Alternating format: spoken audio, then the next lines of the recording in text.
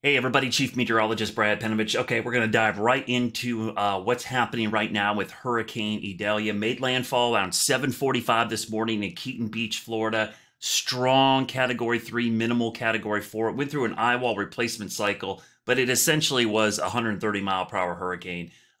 Devastating storm surge, but the wind is a big issue now for inland areas, especially for northern Florida, Georgia, and parts of South Carolina. The reason it's moving so quickly, it's moving at almost 20 miles per hour. The faster these storms move, the slower it takes for the winds to calm down. So what happens is, as storms go over land, they weaken.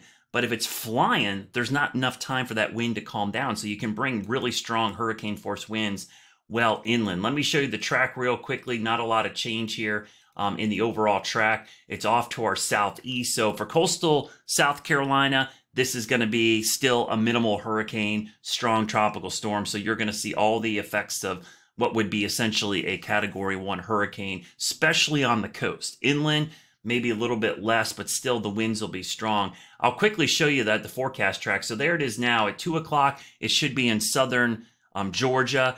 It'll be at 2 a.m., which is Thursday morning, right near Charleston. So this is happening quick. Basically, by 2 o'clock in the morning tomorrow, it's near Charleston. And then by 2 o'clock tomorrow afternoon, it's already off the coast and moving away. But this is when it starts hammering the Outer Banks. So folks in the Outer Banks, my followers out there, if you're in the Pamlico Sound area, tomorrow afternoon is going to be the worst of it for you. Probably tomorrow morning and afternoon.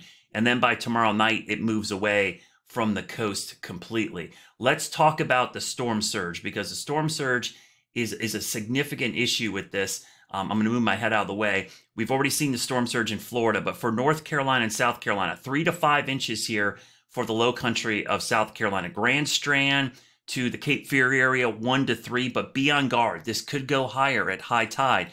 Astronomical high tides, swells from Franklin offshore are supplying more water. So these could run higher than anticipated. The biggest threat, though, in the Carolinas is going to be the southern Pamlico Sound, because we've got all this rain from this week and from the rain from the storm trying to push out of the rivers, but water is being pushed in by the surge and the wind. So that water can't go anywhere. So it spills over the banks, gets pushed into all those bays and canals and swamps and rivers, and it just overflows. There's just nowhere for the water to go.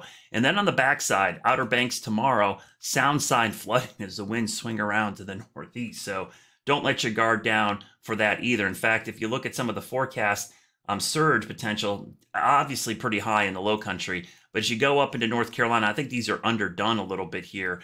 Certainly some high water level in the Pamlico Sound, and even areas like Emerald Isle.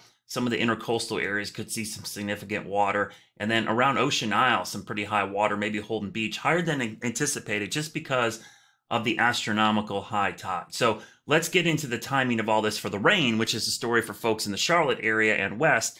I'll focus on that now. All right, so this is the path of the storm. We'll go into the afternoon hours. You see the progression of the rain in the Charlotte area and west. If we're going to see rain, it's going to be a very sharp cutoff. If you're in the mountains and foothills, you might not see any rain at all. But in Charlotte, south and east, so areas, from about I-85 this way, this is where all the action is going to be. You can see the rain band sets up, and by this evening rush, it's going to be wet. So the later we get into the evening and the further south and east you go, the higher the chance of rain. You see the heavy rain. Charlotte FC fans watching this, it's rain. I don't expect much lightning, but it's going to be a steady rain. So just be prepared for a soaker. It may not let up at all as we go into the evening hours, into the overnight.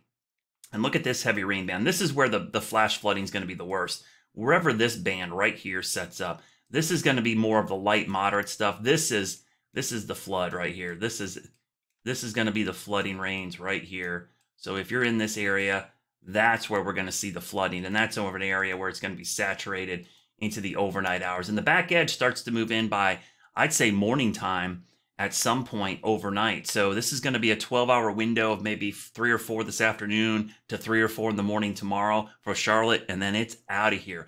Now, let's go back and talk about some of the other factors. There is a tornado risk, obviously, along the coast. You could see South Carolina, North Carolina, there is a 5 to 10% chance of tornadoes. That's very common in these, so just a heads up for that. As far as rainfall amounts, Again, in Charlotte, I think it's going to be a pretty tight gradient from maybe nothing to maybe 3 or 4 inches, but bigger amounts along I-95 PD area could be upwards of a foot of rain. So if you're in that area, please, please, please, extra precautions. I'll show you the wider view. Look at that swath of heavy rain from the Outer Banks back through Fayetteville, Lumberton, Florence, Columbia, Orangeburg, all the way down, to maybe south of Augusta.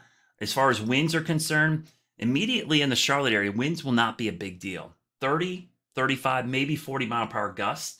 But remember, the ground can get saturated. It already is in some areas. And just takes 30-mile-an-hour wind to bring out a tree in some of those situations where you just have some wet soil. As far as winds near the coast, inland areas could see 40, 50, but right on the coast, that's where you'll see the strongest winds overall. So that's kind of the area I'm watching for probably the worst of the winds. I was going to quickly show you, let me see if I have it up here. I was going to do this in motion just so you can kind of see the movement. Let me move my head a little bit. I'm going to move my head way over here. You could see the movement of the wind just for its timing. So this is going into this afternoon, and then this evening is when the winds ramp up, and we'll go, until this evening. Let me refresh this real quick, actually. See if I can't refresh this.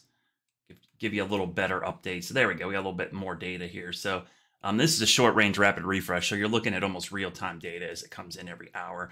And there again, you see the strongest winds. The one thing that's interesting is the winds tomorrow could be pretty strong on the backside, even in clear skies. So it's going to be a breezy day tomorrow, even once all of this moves out.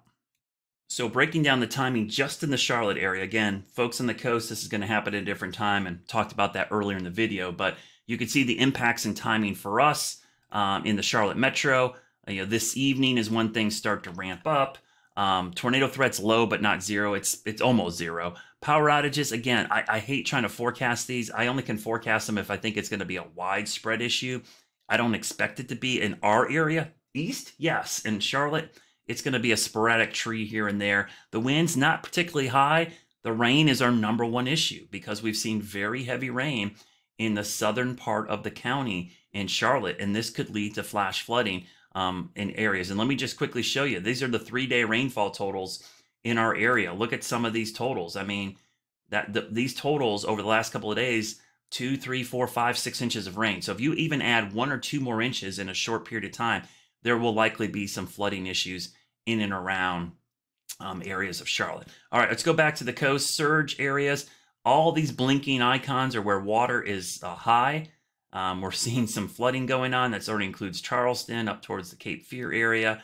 The data is not coming in really well, or I would show you. But again, be ready. Astronomical high tides with this system as it's moving in. And again, the impacts are going to be quick, and they're going to move in quick. They're going to move out quick. So this is a current look at the updated forecast. I'm going to load it one more time.